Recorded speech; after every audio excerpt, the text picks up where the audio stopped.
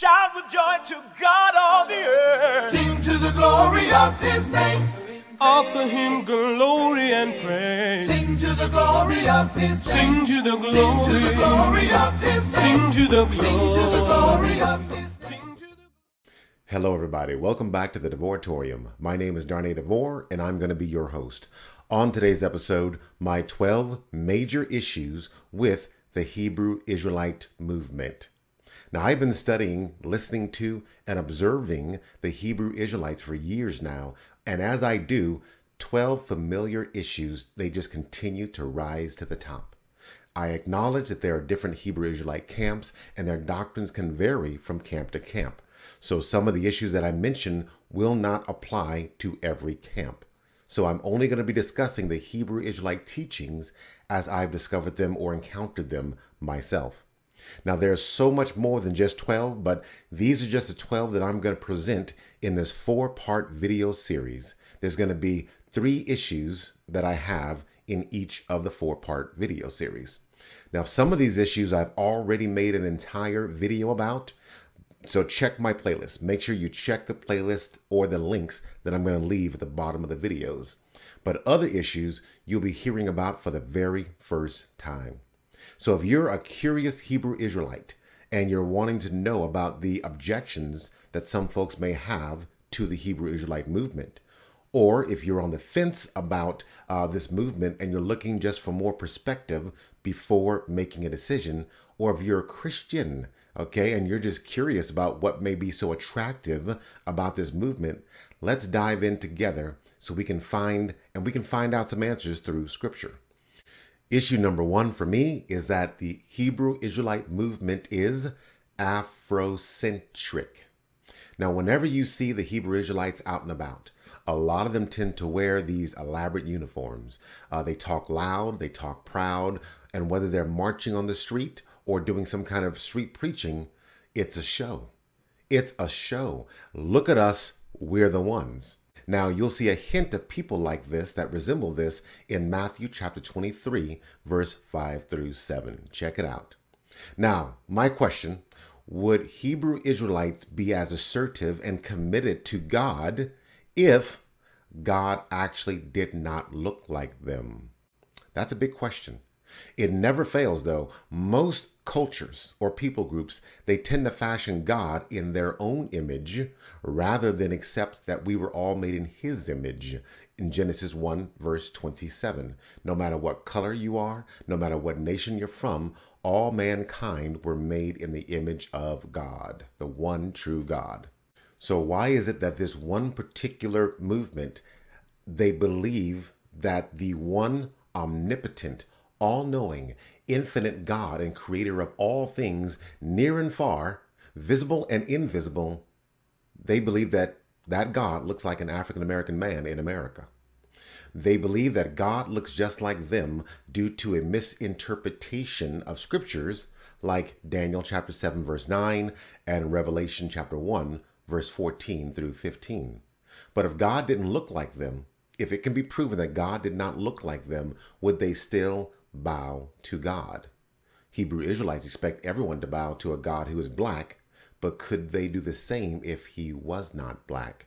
Let's just put this to rest. No one can actually look like God because God is a spirit, according to John 4 and verse 24. And he has no physical body. He did not become flesh. God the Father did not become flesh. God the Son became flesh in John chapter 1, verse 14. Every time you read about the hand of God or God sitting on a throne, these are just analogies so we can understand what's going on. But remember, just keep this in mind, although God was in a covenant relationship with the nation of Israel, that's why he's called the God of Israel or the God of Abraham, Isaac, and Jacob. Although he was in a covenant relationship with Israel, he was also the God of all mankind. He created everyone everywhere, and everyone everywhere will be accountable to him. We see that in Acts chapter 17, verse 24 through 25. Let's read that together. The God who made the world and everything in it is the Lord of heaven and earth and does not live in temples built by human hands. and he is not served by human hands as if he needed anything. Rather, he himself gives everyone life and breath and everything else. We're going to pause for just a moment. This is the Apostle Paul talking to the Greeks in their capital city of Athens. And they've got a whole city full of idols. And what they would do is they would build temples for their fake gods. Okay, they build temples for them and they would serve those false gods. And Paul is cutting them right to the quick. He's telling them that the God who made the world and everything, including them, doesn't live in these temples.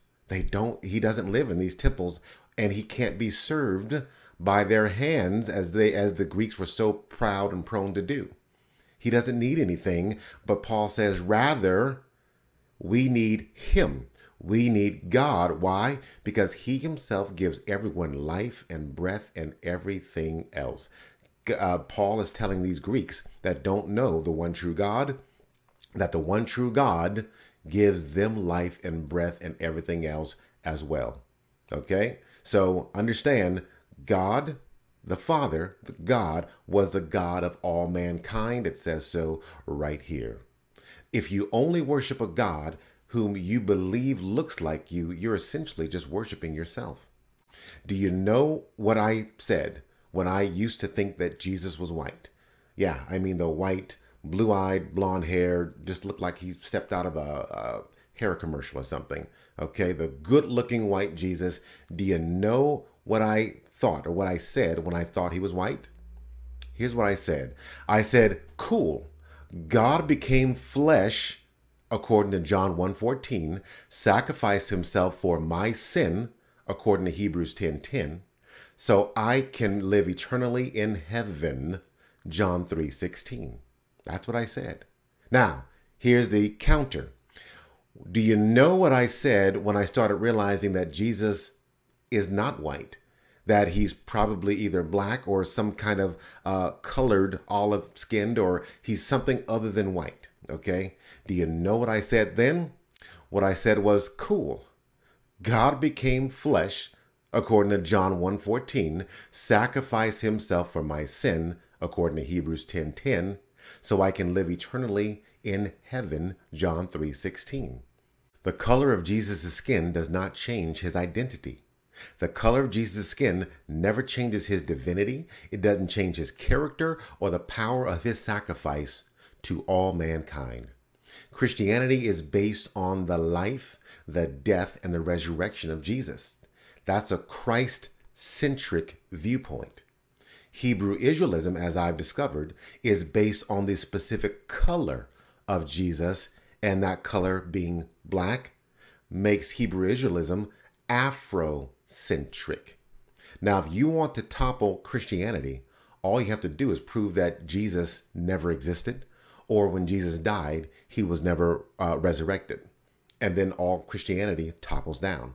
So that's a heavy, heavy load to try to figure out, because there are extra biblical resources that point to the existence of Jesus and his resurrection. However, if you want to take down Hebrew Israelism, all you have to do is prove that Jesus wasn't black. Something so very superficial can topple that entire faith movement. So if there are folks out there that are so focused on what color Jesus was, don't stop there. Figure out how tall he was, because maybe if he was tall, he's only going to come back and save tall people. Or figure out if he was in decent shape or maybe a little bit heavy, because whichever side he falls on, those are the identity of the people that he's coming to save, right? Right? No, that's not what the apostles taught. That's not what the Bible says, and that's not why Jesus died. I mentioned this before, John 3:16. For God so loved the world that he gave his only begotten Son, that whosoever shall look like him shall not perish. Wait a minute. That's not what it says, does it? It's not about whether you look like him or not. Whosoever shall believe in him shall not perish, but have everlasting life. Focus on the identity of the Messiah, God made flesh, sinless life, the miracles he performed, the wisdom, okay, that he gave us, his perfection. Focus on that stuff, because that's where salvation actually is. Issue number 2, Former Christians with a question mark. Many Hebrew Israelites have a claim to have been former Christians. Now, they're telling you that if you're a Christian, they understand. They've been where you are, and now they're free, and you can be free too. So here's a challenge for them. Ask them about it. Ask them what church they attended, who was the minister, and what was so sinful or anti-Bible about what they were being taught while they were at that church. And then ask them if you were to contact that former church of theirs, would they even know their name? When I listen to their assertions, okay, of what Christians teach, based on their time as a Christian, from what they tell me, it's almost as if they never actually went to church, or they only maybe went out of coercion from their immediate family. They completely misrepresent Christian theology as if they've never really heard the message of Christianity. They were probably pew warmers, and I know because I used to be one. People that just go to church and warm up the pews. But they were probably pew warmers at best, but never had a true conversion to the one true Christ Jesus. They're so quick to point out the errors of celebrating things like Easter or Christmas within the church, but they fail to realize that churches are autonomous and not all churches celebrate those festivities. If you walk into one church and they've got Easter paraphernalia all over the place, you can just as easily walk out and find another church that doesn't do that. Yeah, there are churches that celebrate Easter. There are churches that celebrate Resurrection Sunday, okay? And there are some churches that don't celebrate anything. They just go on every Sunday worshiping the one true God in spirit and in truth, and they don't observe anything like that. You can take your pick. Whether churches celebrate Easter or Christmas is more or less an individual option for a church rather than a Christian teaching for all churches everywhere. See, churches have freedom in Christ. This is how this works. Churches have freedom in Christ, Colossians 2:16 through 23. Churches are not commanded to follow the works of the Mosaic law because those works of the Mosaic law, they are a curse according to Galatians 3:10, and Christ freed us from the curse of the law in Galatians 3:13. As a Christian, though, once you've accepted Christ, there is no counteroffer that can compare. Jesus gives eternal life, John 10:28, period.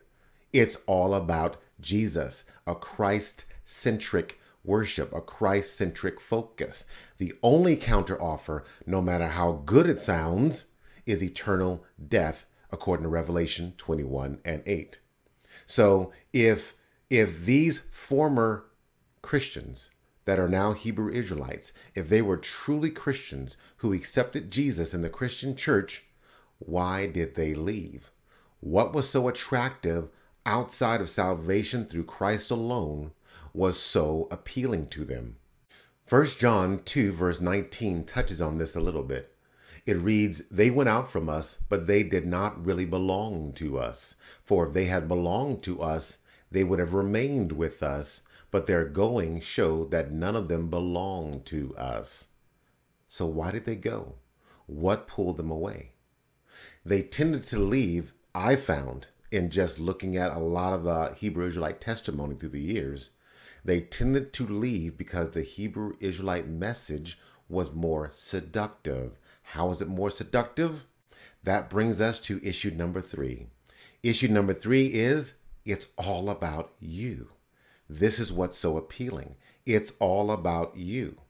Some of these Hebrew Israelites who were former Christians, their main issue with Christian doctrine is that it doesn't focus on themselves as the nation of Israel. Some Hebrew Israelites are taught that the true nation of Israel is either African American exclusively, no one else, or it's African American and Latino and Native American and a few others. Okay, you'll find that they have a 12 tribes chart that they go by that tells you who are all the Israelites. They believe that they are the center point of the scriptures, though. Okay, so when they look through the scriptures, they're looking for themselves. When the church teaches about Jesus and the salvation he offers to every creature under heaven, according to Colossians 1:23, Hebrew Israelites view this as a lie, as it's not exclusive to just them. It's not exclusive to the nation of Israel. So they teach that Jesus was a black man and will only save people who look like himself and obey the commandments. Therefore, the Hebrew Israelite doctrine involves discovering who the exact tribes are to learn who's going to be saved and thus inherit the earth. This prompts a focus on you, just you, your bloodline, your heritage, and thus your eventual inheritance. If Christian doctrine does not focus on uplifting and favoring the nation of Israel, then it's a lie according to the Hebrew Israelite. Once again, let's peek into what the Bible says the scriptures are all about. This is Jesus himself in Luke chapter 24, verse 44. He said to them, "This is what I told you while I was with you. Everything must be fulfilled that is written about me in the law of Moses, the prophets, and the Psalms." Whoa. So that's the whole Bible. That's the entire Old Testament, rather. And we know what the New Testament focuses on. So this is what the Christian church focuses on, or should. I'm not going to go out there and say every single Christian church is a biblical church. There are some Christian churches that are no longer Christian. They're Christian in name only. Okay? But I'm going to say this is what the Christian church should be focused on. The Old Testament points to the coming of Christ, and the New Testament is his arrival. Now, if the scriptures were about Israel, all about Israel and nothing but Israel, we'd still be condemned to die for our sin and probably still dancing around a golden calf at Mount Sinai from Exodus chapter 32. If you read the Old Testament or the New, and you only see a reflection of yourself, you're only studying the Bible as a mirror rather than a big bright sign pointing to Jesus, the one and true Messiah. Now, this is nothing new, as Anglo-Israelism and the Christian identity movement does the same thing, except these guys are white. These movements believe that white folks are the true blood descendants of Israel, and they prove this with the blessings from Deuteronomy 28 rather than the curses, and they have their own 12 tribes chart. Do you get this? They believe that they are so blessed and have been blessed with money, opportunity, and power and means that they consider themselves under the blessings of Deuteronomy 28 because they never broke the commandments. The black Hebrew Israelites say, no, it's about us because look at these curses. They're looking at the same book, same chapter, but different ends to try to prove who they are. All this is selfism. It's all about selfism in the Bible, and it stretches all the way back to the beginning. In Genesis chapter 3, verse 4 through 5, what does Satan say to tempt Adam and Eve to break God's commandment and eat the forbidden fruit? What does Satan say? Satan says, "You will be like God." Satan knew there was nothing he could offer Adam and Eve that they did not already have. They had dominion over the whole world. Everything bowed to their will because they were under God's dominion. Okay? So what could Satan offer them except, hey, I can't give you anything you don't already have, but I can make you like God. We know Satan was lying the whole time. But Satan tempted them at their pride point. He went into their very identity. He said, you can be like God. And I see the same thing happening today. People, a lot of these movements are touching on those personal pride points of the human heart. What happens when you study the Bible in search of you?